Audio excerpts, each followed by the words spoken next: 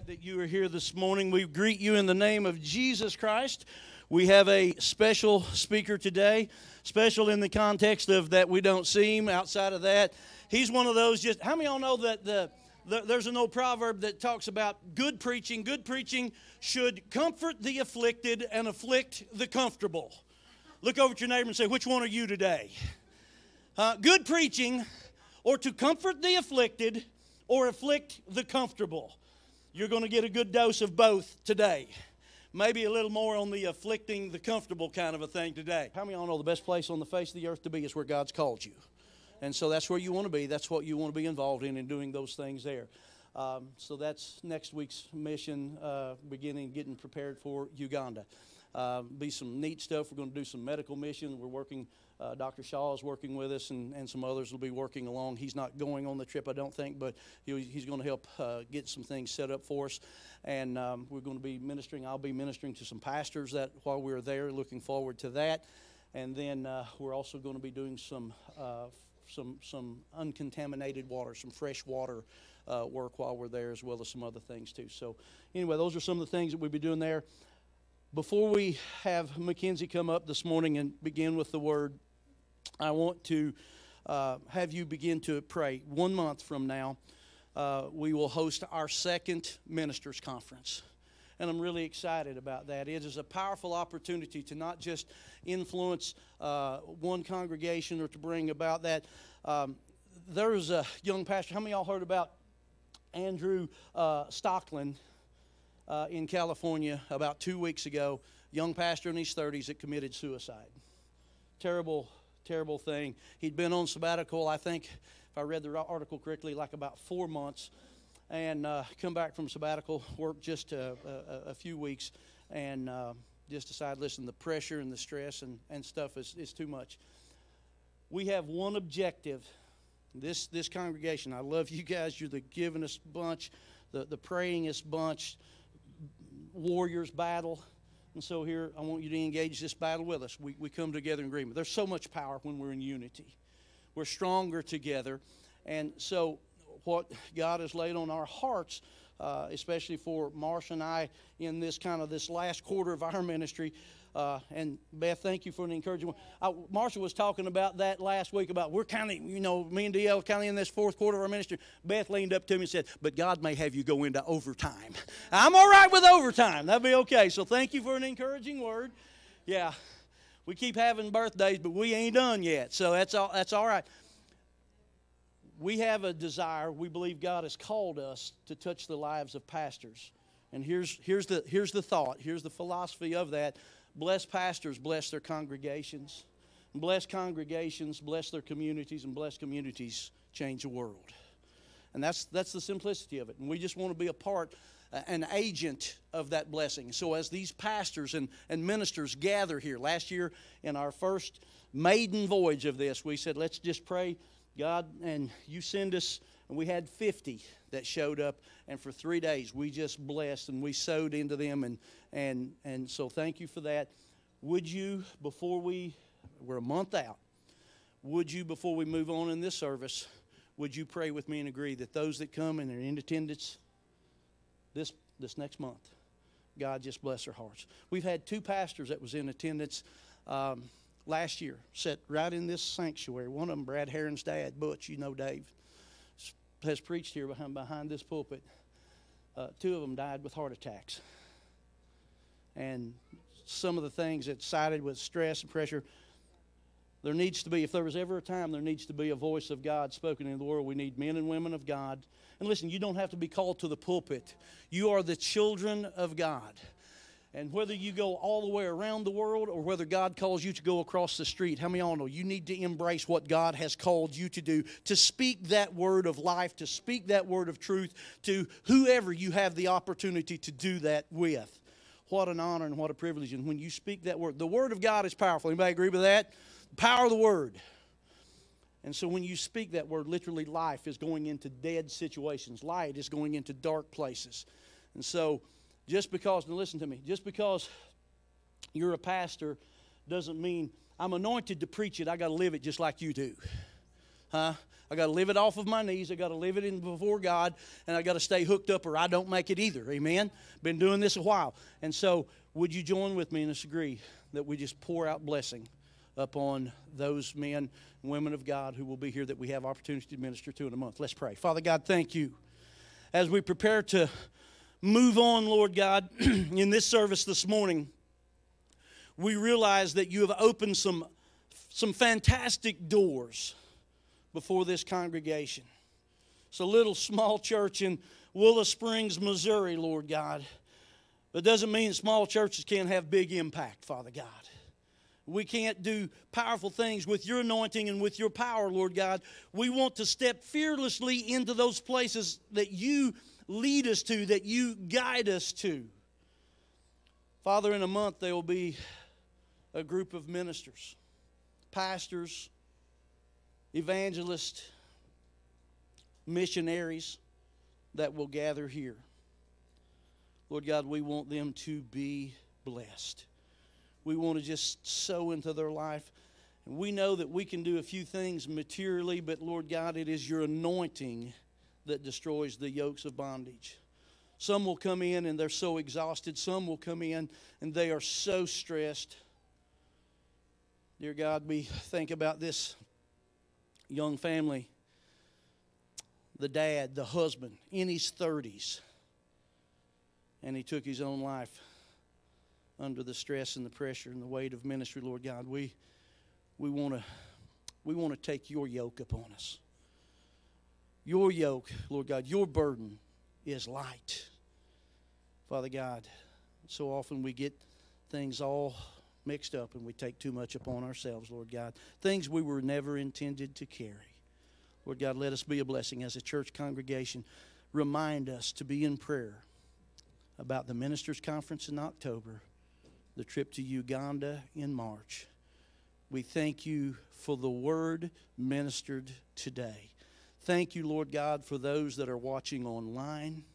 May your presence and your spirit be as powerful there, at that workplace, at home, wherever they are at. Lord God, would you touch them there? We give you praise. We give you thanks. Speak to us concerning our calling. Call us out of the comfort zone, Lord God, to step in to what you have prepared for us. We give you praise and we give you thanks. In Jesus' name, everyone who agreed said amen. Make this guy welcome as he comes. Welcome home. We love you. Welcome back. Give him a hand clap as he comes. Make him welcome. Amen. You got your mic? Yeah, you're on. All right. All right. Bob's class dismissed. Teens, you are over here today. Teens, you're here today. I wouldn't mind going to Bob's class. Yeah, Bob's class is Bob's awesome. class fun. Dude, Bob's it awesome. is. It's like Bob is middle awesome. school is going across. this thing Okay, correction. Middle school is going. It's on. I just don't have the volume up yet. Okay. Yeah. It's on. Can you guys hear me through this? Hey, Justin, give What? give him just a little bit of volume on his What? mic, please. Thank you. All right, so is it on now? It's good to be home. I love coming home. No matter where my family's at in this world, this right here is home to us. And even speaking more directly, I don't mean like Willow Springs rocking, but just this building, these people, this is our home. So I just, it's awesome to be here. I'm so encouraged by every one of you.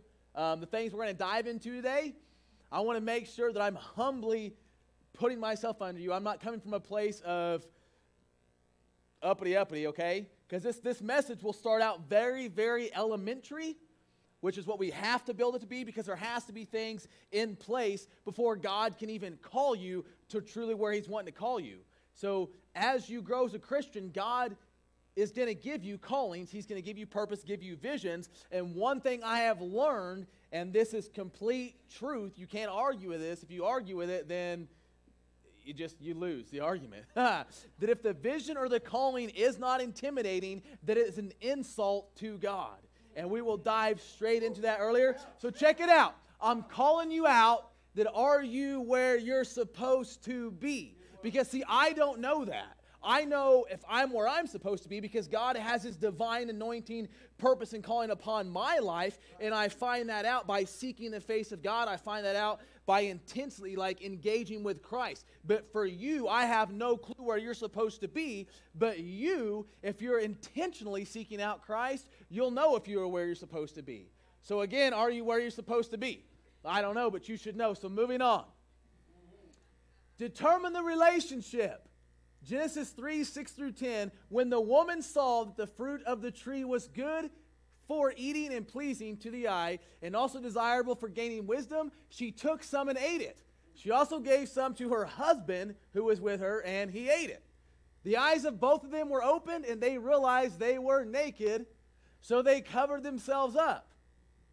Then the man and his wife heard the sound of God as he was walking through the garden in the cool of day, and they hid from who? They hid from God. So moving on, what is it about your relationship that allows you to so easily disobey, to so easily disengage with God? What is it about that relationship for you that allows you to do that? For Eve, it was something that was pleasing to her eye. She saw the apple and thought, But then also, who told her that she would gain wisdom? Satan, right?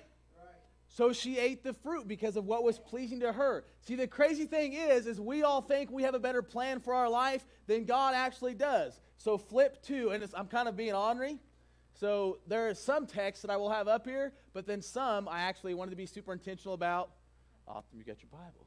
About you guys flipping to and reading it. So Mark 10, verse 17 through 31. And again, this is going to be stuff that you guys have heard, that you guys know. But what I do challenge you to do is to not allow yourself to approach the text, to approach this word with a pre-understanding. Because anything in life that you approach and you already think you know everything about it, what it does is it rids you of becoming more effective and more efficient, right? It hinders you because you cease to grow. So let's approach this text as like it's brand new, right? All right, so check it out. Mark 10, 17 through 31. As Jesus started on his way, a man ran up to him, fell on his knees before him. Good teacher, he asked, what must I do to inherit eternal life? Christ says, why do you call me good? Jesus answered, no one is good except God alone. You know the commandments, you shall not murder, you shall not commit adultery, you shall not steal, you shall not give false testimony, you shall not defraud, honor your father and mother. Teacher, he declared, all these have I kept since I was a boy. Jesus looked at him and loved him. One thing you lack, he said, go sell everything you have and give it to the poor, and then you will have treasure in heaven. Then come follow me. At this, the man's face fell. He went away sad because he had great wealth. Jesus looked around and said to his disciples, how hard is it for a rich to enter the kingdom of God? The disciples were amazed at his words, but Jesus said again, children, how hard is it to enter the kingdom of God? It is easier for a camel to go through the eye of a needle than for someone who is rich to enter the kingdom of God. Then the disciples, even more amazed, and said to one another, who then can be saved? Jesus looked at them and said, with man, this is impossible, but not with God. All things are possible with God.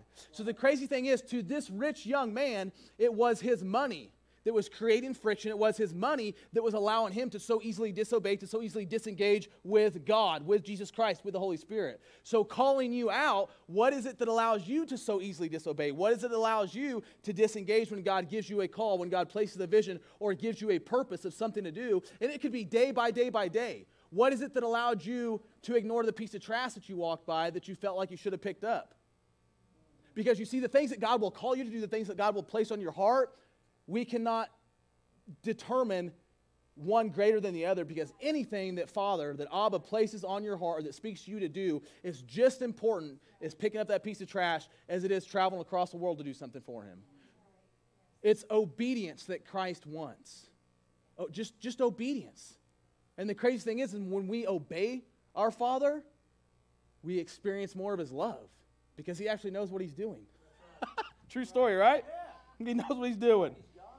I know it. So then Peter spoke up. We left everything to follow you. Truly I tell you, then Jesus, No one who has left home, and this is huge, Jesus replied, no one who has left home or brothers or sisters or mother or father or children or fields for me and the gospel will fail to receive 100 times as much in this present age. Homes, brothers, sisters, mothers, children, fields. And this is where it's going to get intense. It's kind of like, well, that's cool. We're going to receive all, we're going to receive it all back. But then God goes on to say, along with persecutions. Because we think that we should be able to step into a purpose, step into a calling, or step into a vision with God's grace, His liberation, His redemption, His power, and His blood without going through persecutions, without going through hard times. But you see again to back up that if the calling or the vision is not intimidating, then it's an insult to God. Because without faith, it is impossible to do what? Without faith, it is impossible to do what? So from faith to faith, through persecutions, through hard times, you stand upon your faith. God gives you a calling, gives you a purpose, and it takes faith to stand up and do that. I guarantee you there are some mornings where it takes faith just to get up and open your eyes and pull your pants on because of how your life is at the moment. And then it's going to take this much more faith to go to work and be nice to everybody at work. And then it's going to take even more faith to come home and be patient with your wife and your kids. Because let's be honest, sometimes you come home from a hard day's work and you're like, I just need to go back to work so I can rest. I mean, let's just be honest, right? So from faith to faith to faith to faith, it takes faith. You got to have faith, faith, faith. That's a good song. I was about to start rocking out. That's Chili Peppers, right? Yeah. So check this out. So moving on. If you want to do it Christ style, and I'm going to beat this thing like it's a dead horse, it's going to cost you everything, but the benefits are too great to calculate. There is no way in the world that I can even begin. I mean, I can try to tell you how much God loves you. I can try to tell you how much God will forgive you. I can try to tell you all the benefits that you'll receive through being obedient in Christ and being obedient in calling and following His vision and His purpose and His calling in your life. But the minute I start to apathetically speak about that, my speech becomes capathetic. It fails. You can't describe God's love. You can try. Try to explain virgin birth. See, God is not only, God is so powerful that He's actually power. So see, I'm trying to figure out a way to but I can't. He's just too vast. So Romans 8, go to Romans 8. We're going to be in 18 through 39. Man, a good preacher would have had this marked so I have to flip around, make you guys wait. But I can make you guys wait because it ain't all about you. Or it's all about me either. So Romans 8, 18, and this is huge. This gets good. So I consider that our present sufferings are not worth comparing with the glory that will be revealed in us. For the creation waits in eager expectation for the children of God to be revealed. For the creation was subjected to frustration, this life, because there will be frustrations. Even in following God's purpose, His will, the calling upon your life, there's going to be frustrations. That's just the way that it is. For the creation was subjected to frustration, not by its own choice, but by the will of the one who subjected it, in hope that the creation itself will be liberated from its bondage to decay and brought into the freedom and glory of the children of God. Without faith, without God, the frustrations will eat you up. But see, those frustrations are allowed in your life so you can stand upon God. In your weakness, His strength is perfected. That's the Word of God that Papa D was talking about. So see, we've been subjected to all these frustrated times, but God allows that because He wants you to draw near to Him, James 4:8. So accept those things and then draw near to God. We know that the whole creation has been groaning as in the pains of childbirth right up to the present time. Not only so, but we ourselves groan inwardly as we eagerly await for our adoption to sonship, for the redemption of our bodies. For in this hope we were saved, but hope that is seen is no hope at all. Who hopes for what they already have? But if we hope for what we do not yet have, we wait for it patiently. In the same way, the Spirit helps us in our weakness. We do not know what we ought to pray for, but the Spirit Himself intercedes for us through wordless groans, and He who searches our hearts knows the mind of the Spirit, because the Spirit intercedes for God's people in accordance to the will of God. And this is going to get huge, and we'll kind of keep coming back to this. And we know that in all things, God works for the good of those who have been called according to his purpose. So 7 months ago, I had this dream. And it's one of those dreams that is so vivid that you can feel, you can hear. Like when you wake up, you swear that you weren't actually asleep, all right? So I'm in this huge, Casey would have loved this tree. I'm in this huge pine tree, okay? And it's like the rut, so who knows what time it is. This is like one of the very few churches I can come and talk about the rut, and people are like, I know what he's talking about. Other churches are like, what is that? But praise God, this church knows what it means to whack, okay? So anyways, I'm in this huge pine tree, and I could feel like I just knew that it was on. And all of a sudden I hear all this breaking and all this noise, and I just know I'm getting ready to hear it. But all of a sudden, out popped this little bitty bear, and I'm like, what in the world? And so this little bear comes out, and then behind it is another bigger bear, and then I still hear all this noise and this growling and stuff.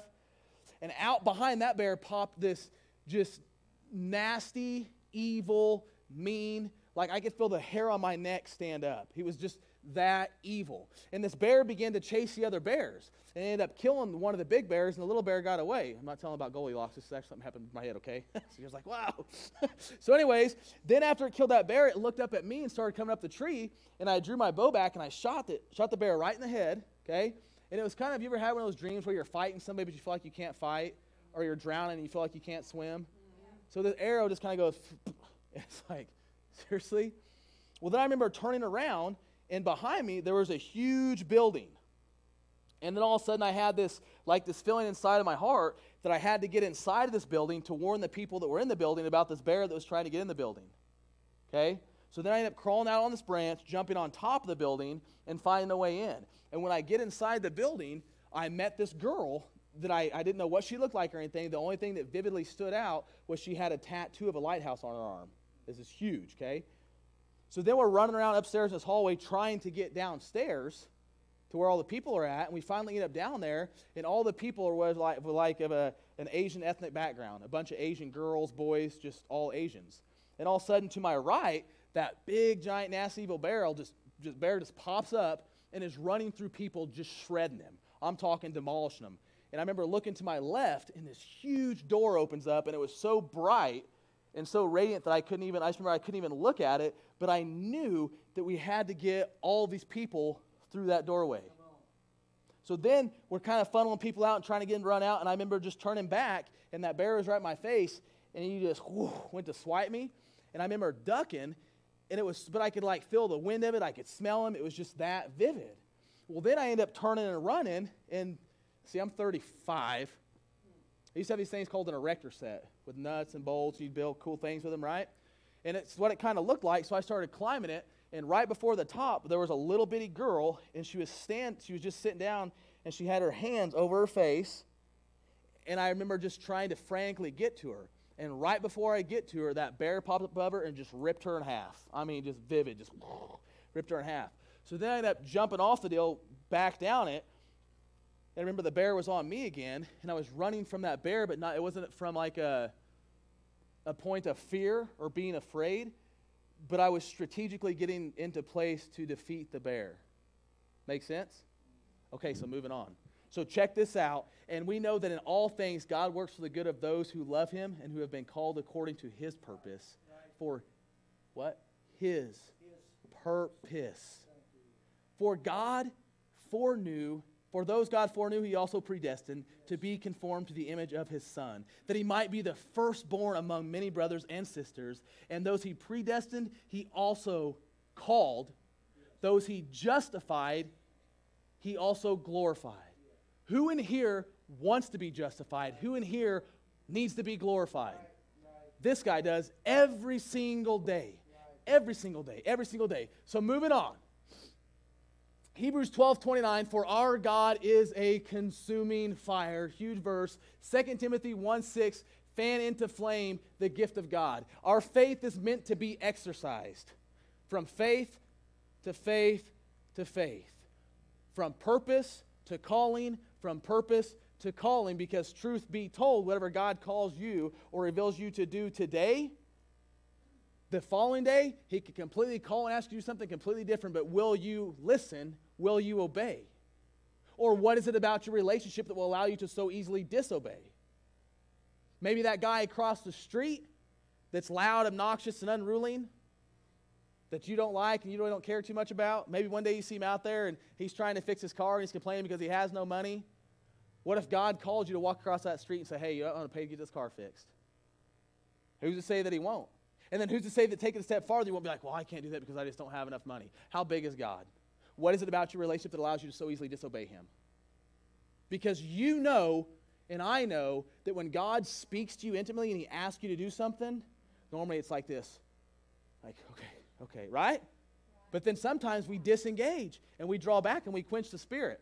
So Matthew 13:44, the kingdom of heaven is like treasure hidden in a field. When a man found it, he hid it again, and then in his joy went and sold all that he had to buy that field. Because that man knew that his identity, that his purpose, that his calling, that his deity, that everything is found where? His deity, his embodiment, his purpose, his calling, everything about him is found where? Just in God. Just in him. That is it. Not in what you do, not in how you do, not in how you get there, not as if you get there, but it's only found in God. So moving on. So see, it's going to cost you everything, and this message is going to build. It's going to get a little more intense. So Matthew 4:18-22, as Jesus was walking beside the Sea of Galilee, he saw two brothers, Simon called Peter, and his brothers Andrew. They were casting a net into the lake, for they were fishermen. Come follow me, Jesus said, and I will send you out to fish for people. At once they left their nets and followed him. Going on from there, he saw two other brothers, James, son of Zebedee, and his brother John. They were in a boat with their father. Who in here has a dad? Someone went on to be home, I understand that. What if you're with your dad, Scott, and he was having you work for him, build fence, hay, something, and all of a sudden your buddies pull up and say, hey, come with me. And you just completely dropped everything and took off. Yeah. I know what happened to me. And see, to take it farther, these were fishermen. See, Zebedee was a fisherman. That's how they provided for their family. That's what their identity was hid in. Everything.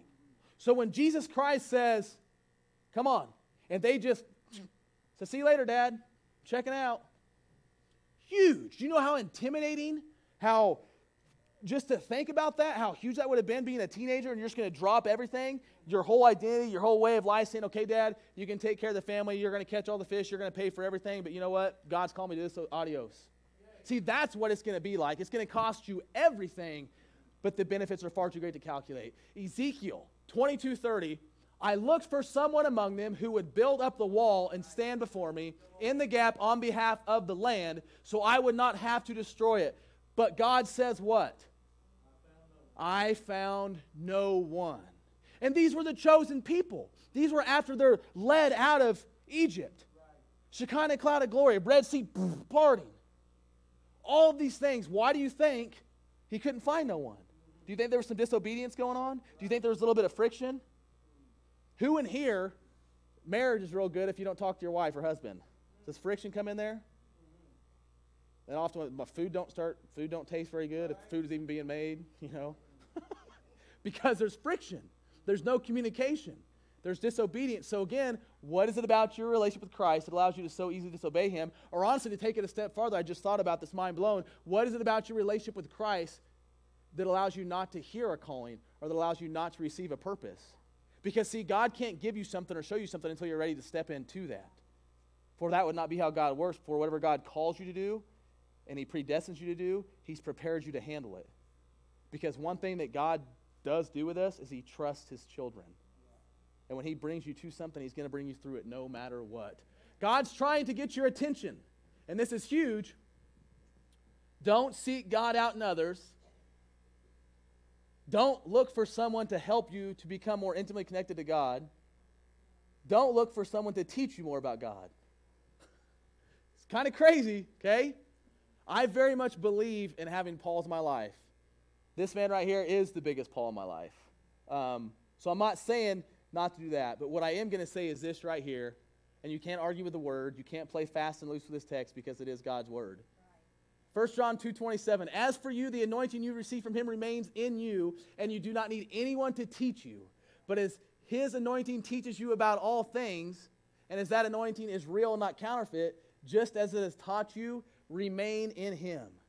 See, ultimately, it has to be about you and Jesus Christ. If he's going to give you a calling, if he's going to place a purpose on your life, if you're not making it all about him, then you won't last. You'll wash out. You can't ride anybody's shirt tails to heaven. It is about you and Jesus Christ, because he's where you receive your anointing. He's where you receive wisdom. I'm not saying that you can't have other people give you direction, but just like when the boys jumped out of the boat, had they looked at Dad and said, like, well, Dad, Jesus called me over here, so I think we're going to have to. Do you think he'd be like, oh, yeah, son, I'll do all this. I'll take care of all this. You go ahead. Right? So it's about being strictly obedient to Jesus Christ and what he has called you to do, and you will know that. Just like Scotty said, if you're seeking him and you're looking and you're asking, God's going to show you. I guarantee he'll show you. So see, we compartmentalize the areas that we allow God to work in our lives. God, you can have my morals. You can have my finances, maybe. You can even take care of my family, but let's just stay out of me.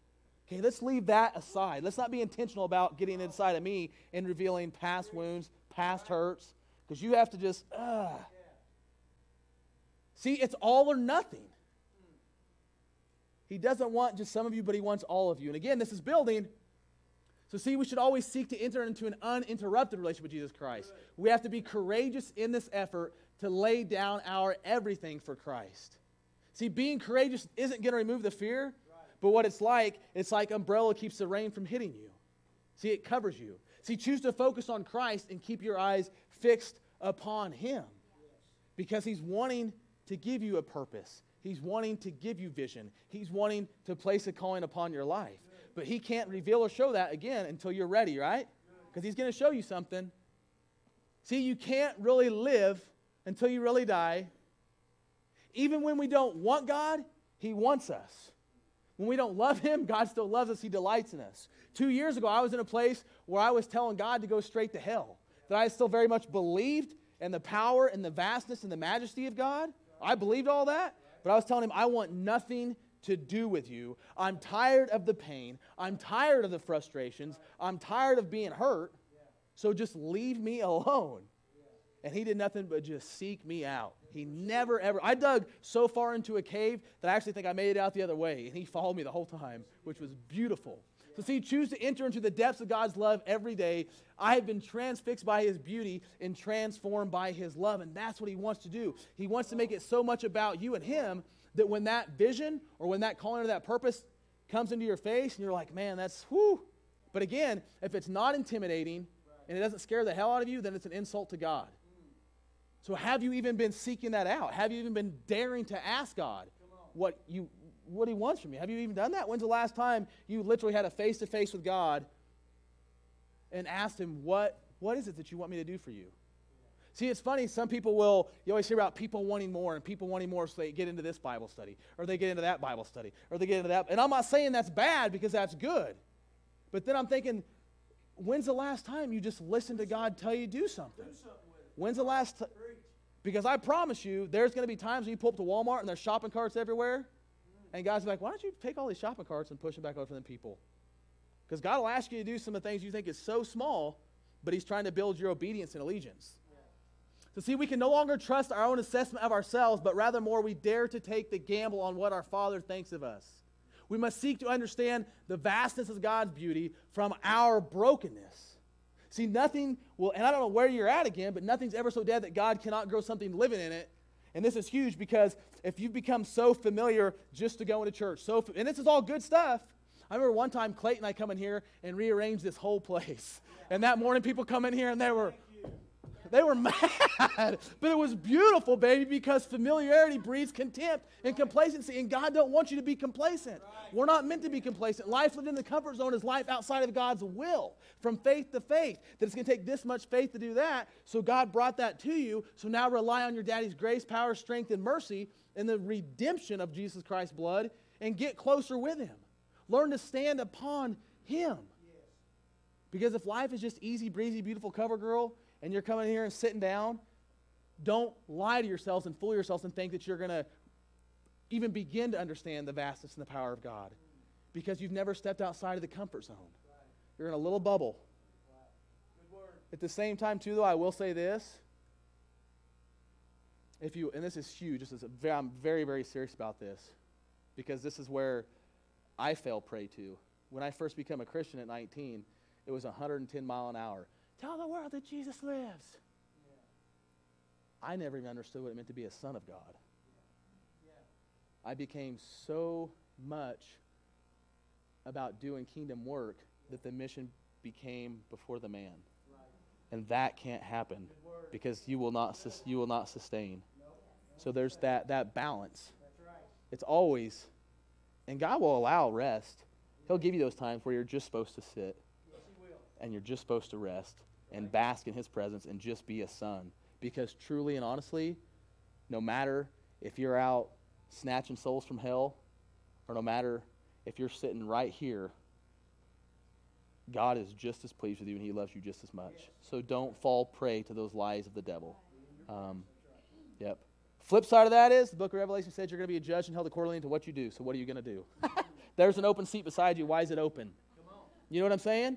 So what are you going to do to consider the open chair? Right? So moving on. So see, we're in hostile territory. This is where it's going to get crazy. It's going to get awesome. I'm going to love it. This isn't a time to be complacent. The ancient Hebrews had this crazy war cry. And it was this war cry because they knew that there was a battle going on, and they knew that there were Christians on the battlefield lying and dying and bleeding out. They knew that. So see, the ancient Hebrews developed this war cry, this rock, and it's Hazak Amatz. And this is huge. So check this out. So Chazak is the rock-like oomph of the spiritual zealous heart, the game face of a mighty man. Tenacity of soul, the gritting of the teeth of the spirit-inspired warrior, and the bearing of those teeth to the enemy. When's the last time that you've just gotten Satan's face and told him to go to hell? When's the last time that God actually called you so strongly to do something where you had to grit your daggum teeth to get through and be obedient? It is possessing a resolute and growling resolve for the glory of God, a flush of spiritual fervor, a tensing of a soldier's muscles. Do you have this spiritually? See, we should have this. It's everything we need for life and godliness has been awarded to us already. Yeah. That's the Chazak. Yeah. So now, rock Chazak, it came from Chazak Amatz in the Bible. The other word that goes with it is Amatz. What is Amatz? And this is cool. Amatz is the heavenly audacity. It's being audacious just in waking up and stepping your feet up and saying, I'm a big deal because God's my daddy. Yeah. That's what it is. It's realizing how big of a deal you truly are. And that God has a purpose. He has a calling. Yes. Are you going to be audacious to step into that? Because it's going to scare the hell out of you, and it's meant to scare the hell out of you. Because why? Because you're supposed to draw closer to God through that, right?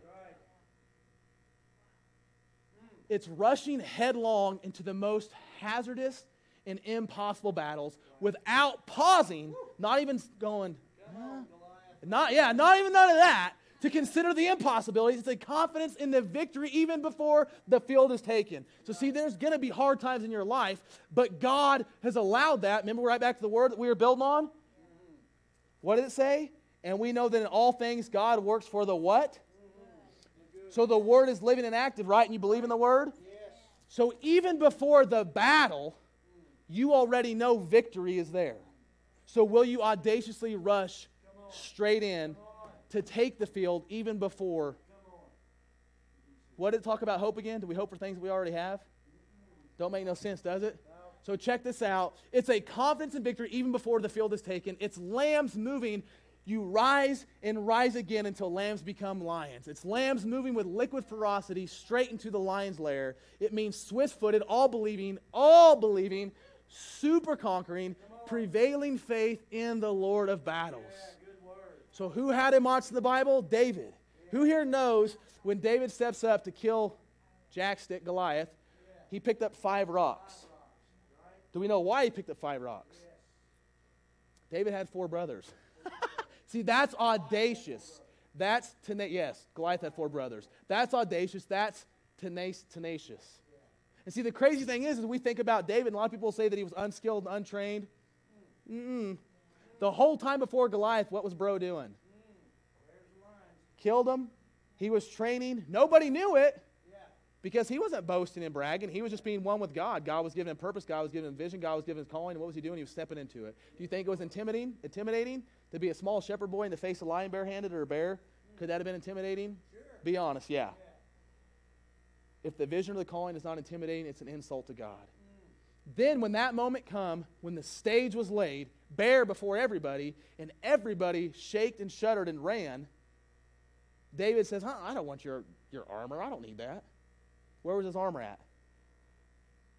And he stepped up to the plate and lopped off Goliath's head, right?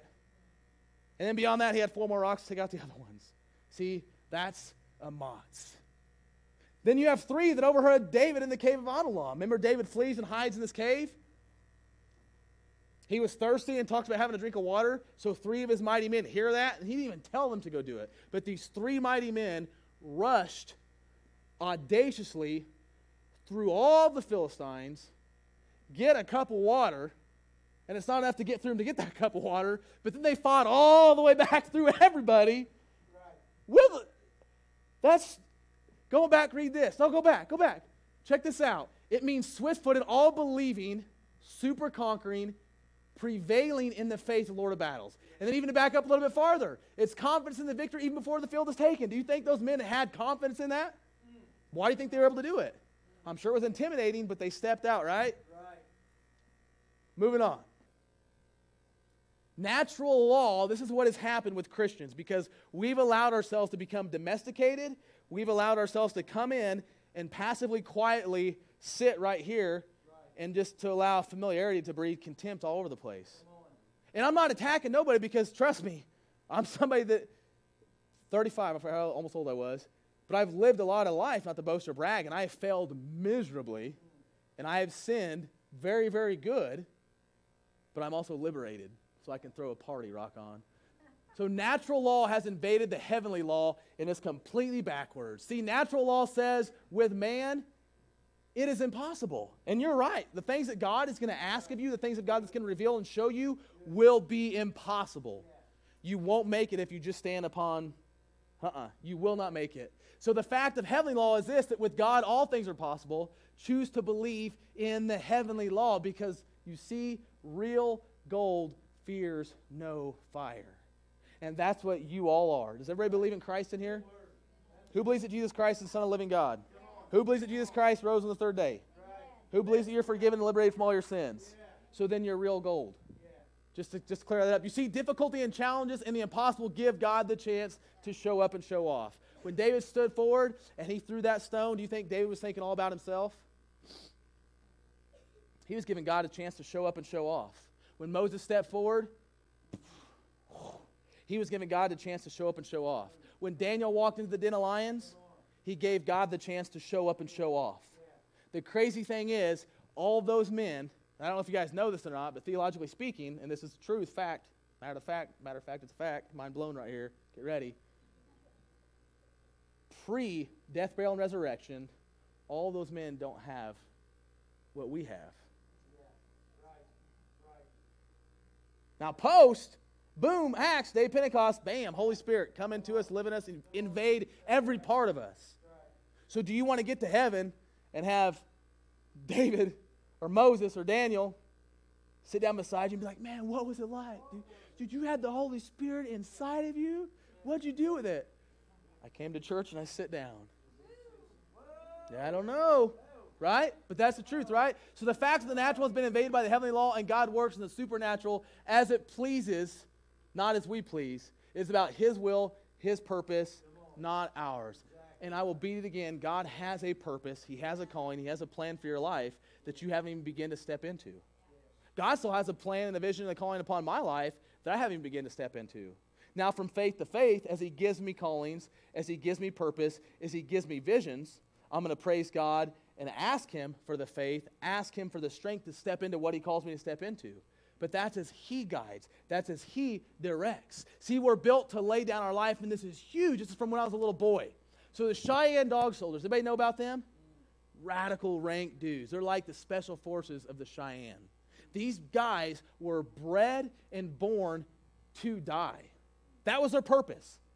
Over all the Cheyenne Indians, They had dog soldiers. It's like a secret service type of deal. They were literally bred and born to die, to lay down their life. That's what their calling was. So you would have them in a battle situation, highly trained, highly skilled. These are the dudes that would like hang off the horses with their foot on their neck and like, rank. But during a battle, what they would do, and there is no name for this, I wish maybe there is somewhere, I haven't been able to find it ever, but they would take a rope and tie it to their foot and then take a stake and stick it in the ground. And then during battle, they were meant to die so all the women and children could get away. Even the old people. They held their ground. They didn't back up. Audacious, amats. They were bred and born to die, to lay down their life. Kind of speaks to us as Christians, right? Because ultimately, we have to die. And that's the beautiful picture of being baptized, right? I mean, it is. It's very significant of laying down and dying to yourself and then raising again. I mean, that's huge. Receiving the Holy Spirit, all of it. I mean, it's huge. We are meant to die and lay down our lives that Christ would be revealed and glorified. So the Cheyennes and Drosnomoi, to show oneself a man to be, to prove oneself a brave-hearted man, to demonstrate strength in the day of adversity, to stand up and be a warrior. That is beautiful. Vale la pena. The pain is worth it. The Colombian church, when it was birthed, massive persecution. I'm talking massive. Hands being lopped off, people being rolled over with steamrollers, kids being killed in front of their parents, kids being ripped apart by animals. Massive persecution for saying you're Christians. So what they did is they developed this saying as they would walk. This is huge. As they walked by each other. Vale la pena. The pain is worth it. Keep going. Amats, amats. Be audacious in your faith. Don't stop.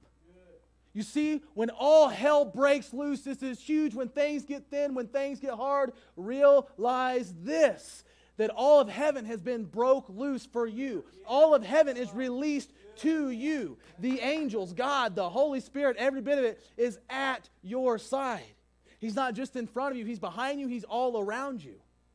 That's huge. Vale la pena. The pain is worth it. Keep going. Don't stop. A Christian isn't proven in times of comfort, but more so in times of uncomfort. So here's the question. Are you willing to risk everything?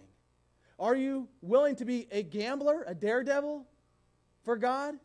Are you really, truly ready to trust Him? Are you ready for God to give you a purpose? Are you ready for God to show you a calling or to give you vision? Are you ready for that? Because again, it doesn't mean that He's going to send you across the world. It could mean that you're just meant to start talking to your neighbor that you don't talk to, that you stick your nose about, that you act like some white-collared Christian. I don't know. I know what God right now, I know what God has called and asked of me, okay? But for you, I don't know that. But I do know this, the cool thing is that when you do step outside the comfort zone and you follow Him, it's crazy how, and again, God loves you sitting here just as much because there will be times of rest. But when you truly are obedient to what God has called you to do, the love that you feel from Him, the embrace of just crawling up on His knee, Abba, Father, it's beautiful. I can't even begin to describe it. Huge. So Christians wanted for hazardous duty to the cross. This is huge, and it kind of, to me, it just speaks to me, all right? So men wanted for hazardous journey, small wages, bitter cold, long months of complete darkness, constant danger, safe return doubtful, honor and recognition in case of success. Sir Ernest Shackleton in the late 1800s, the very first men to ever take an expedition in the Antarctica, that's what he put in the newspaper to recruit men. And it's kind of like, man, think about the day you become a Christian. It's all kind of, and I'm not attacking nothing, but it's all easy breezy, this and that. People are like, who's ready to die? Who's ready to step across this line and die? Who's ready to lay down their life? Who's ready to become completely selfless?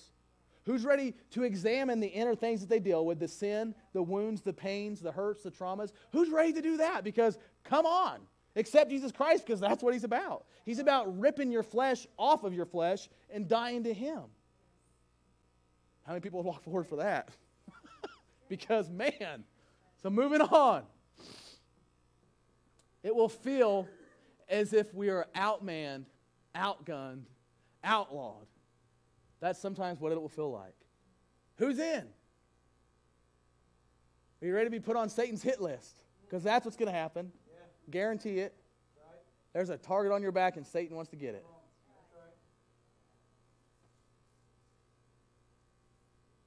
And often, people will receive a calling or a vision, and the people around them won't agree. That's why you feel like you're outmanned and outgunned, and like you're an outlaw. Because the thing that God calls you to do, again, it's meant to make you uncomfortable. It's meant to draw you closer to Him. It's meant to create an allegiance and an obedience. So there are going to be times that there are going to be people that don't agree with what God has called you to do. And I would challenge you with this: as long as it aligns to Scripture, you look at those people and say, "Get behind me, Satan." If you can stand in good, sober judgment and look at yourself and you know you've been seeking Christ and you know that God is calling you to do this, then own it and be audacious about it, because God will bless that. His Word tells us that He'll bless anything your hands touch. Do you believe that? That's His Word. Remember, all hell will break loose when you stand for Christ, but all of heaven is broken loose to sustain you. And it's going to feel like you're surrounded. Just realize that you're surrounded by Him and step into that calling, step into that vision. That's how we fight our battles. Exactly right. 2 Samuel 19, 1 through 8. This is huge because I can't really get into all of it, but I can get into enough of it to where this last year I've really identified with this text. So 2 Samuel 19, just to kind of set the phrase, to paraphrase it real fast, what is going on is King David, his son, started basically undermining him, okay? And basically, David's men are responsible for Absalom's death. So David finds himself in just this spirit of anguish, probably mad, probably bitter, probably angry. Where are you, God? But then if we flick back, what did it say earlier? That God works for the good of those that love Him, that God works for the good through all things. So you have this moment where David kind of was almost in opposition. Like, man, I don't know if I can step up to my purpose. I don't know if I can step back up into my position. Because right now, God, it don't feel good. It don't feel like this is your purpose. It don't feel like this was where I was supposed to be. It don't feel like this is what was supposed to be going on because I followed you here. I did this, I did that.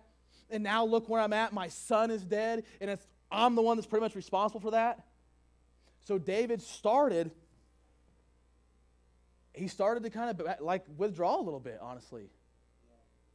Yeah. Right. And his men came to him and reminded him, probably out of love. Yes. What Proverbs tells us is the wounds of a friend are faithful. That's right. So then David does something so profound. When he hears this and he starts thinking about it, this is what David does.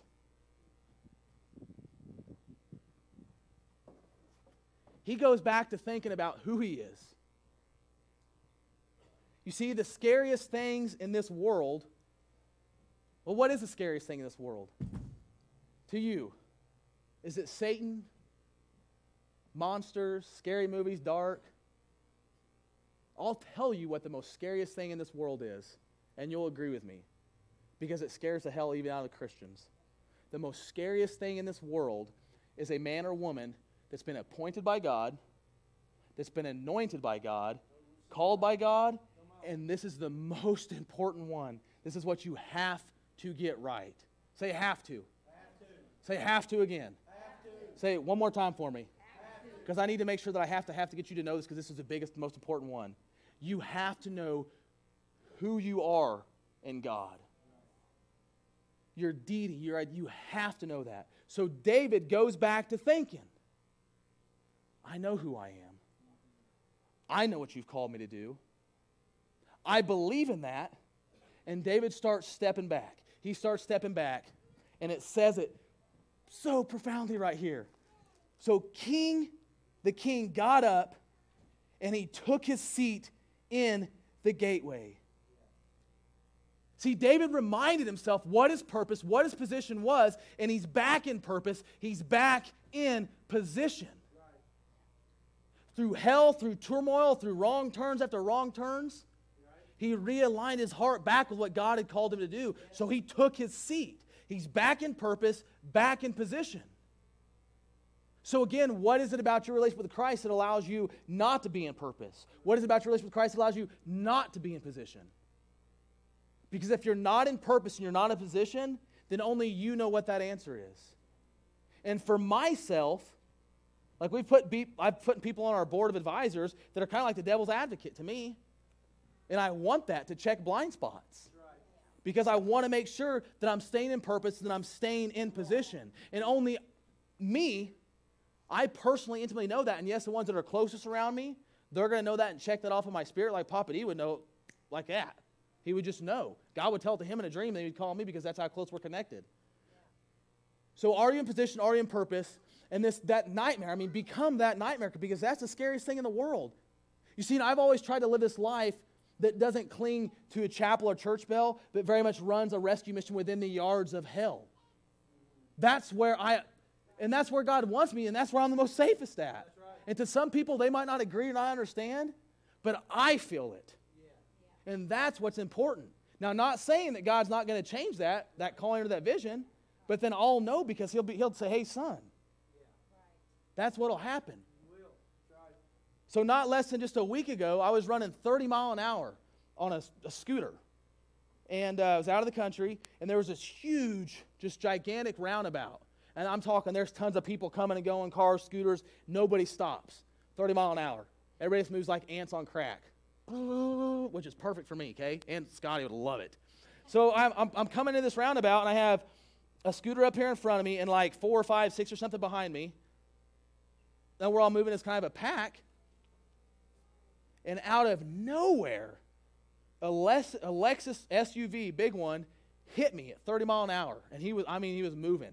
And I seen it coming, and I remember jumping, and even before I tucked and rolled up, because I've been thrown off a bull after bull, wrecked motorcycles, so I kind of know how to wreck. But this goes beyond that, okay? So I remember jumping up, and I just grinned.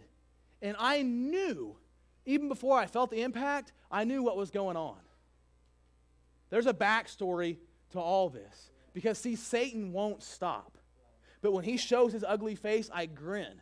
And I'm audacious, that amots. Like, come on, what are you going to do? Because my God's got me. Even if this temporal life ends, I still win. I'll beat you guys there and be like, see you later. I'll catch you when you guys come up. So I'd be like, adios. So I tucked, and I remember rolling on the hood and hitting the windshield. And then the guy, and it was like, you ever skip a rock on a pond? Roll across the road. And I stood up and I jumped up. And I thought to myself, go to hell, Satan. And I grinned and smiled and picked up my bike. And then that night, that bear that I talked about, that night that bear was killed. And see, it was all because that was the purpose. That was the vision. That was the calling. And that was 7 months. But right up until the wire, Satan never quit. So I have to be audacious, that amots, because God has a purpose. He has a calling. And he wants you guys to do something more than that, than what you've already accepted or done. But again, I can't stress this enough, and I think it's because of how I got to where I was at, is I forgot, or maybe I never really realized it wasn't a revelation to me, just having that pure, uninterrupted, just sonship. That's truly what God wants. So if you're not there today, and you truly don't know who you are in Christ, man, get that right. And then God's either going to call you, like Papa D said, he's either going to call you across the street or across the world. Because that is the mission of the cross. That's why Christ called them in. Come and I'll make you fishers of men. There's people right now, and even you could be one of those people, and if you are, then find somebody to pray with you. If not, heck, I'll talk to you for 52 hours if I have to. So if you're in this church today and you feel like you're bleeding and dying out, don't leave here until you get that right. Because that has to be right. Because ultimately, God has called all of us Christians to be warriors. Every single one of them. Nobody's out of that. And again, whether it's across the street, whether it's in this town, in this county, in this state, in this country, or somewhere in the world, God has purpose. He has calling. And He wants to show it to you. The only way to find that is by seeking Him. That is the only way. Holy Christ, I'm blown away by you. I'm embraced by you. We are all loved by you, liberated and redeemed, God. We come to you. All of your creation is eagerly waiting, Father, till that day that you do call us home. And I can't wait. And I wouldn't complain if it happened right now, because I can be honest, the things that you've called, the things that you've asked, Father, at times are hellish and at times are hard. But the rockinest thing is, God, Father, I know you're with me. I know you're pleased.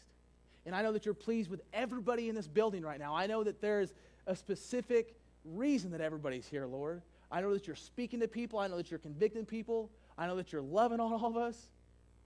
So God, above everything, allow us just to step into that holy, holy place with you every single day, God. I don't even want to ask you to be with us because your word already says that you're with us. Your word already says that you'll never leave nor forsake us. So what I do ask, God, is that we would realize that. I do ask, God, that we would see you more every day, that we would seek you out, that we would hear you in our lives, that we would experience you in our lives, that we would know that you're right there with us day by day, Father. God, I thank you for Westside. I thank you for this being my home, for the people, for the love and the embracement that we get through this church, through your people. I ask that you be with us, God. Continue to remind us that you are there. We love you and praise you. For in the holy righteous Christ's name I pray, amen.